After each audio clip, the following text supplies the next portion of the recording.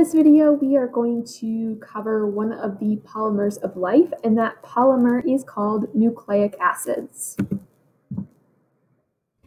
The function of a nucleic acid is to store your genetic information. So your nucleic acids are the reason why your hair is the color it is, your eyes are the color they are, you are as tall as you are, etc., etc.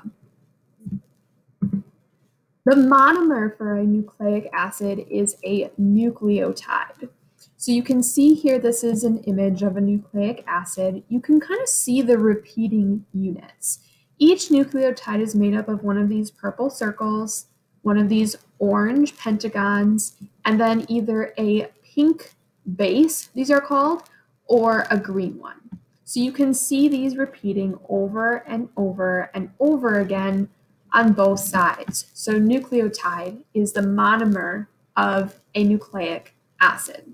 Remember, monomers are the small repeating unit that make up a polymer. Now, some examples of nucleic acids include DNA, which stands for deoxyribonucleic acid. That is where your genetic information is stored. And then RNA, which you'll learn about in a later unit, which stands for ribonucleic acid, is another example of a nucleic acid. You can hear the nucleic acid in each of their names. RNA helps to carry out the function of DNA, so it's all well and good that DNA contains your genetic information, but RNA helps to then put that information into action to actually turn your hair the color that it's supposed to be. And that's it for nucleic acids.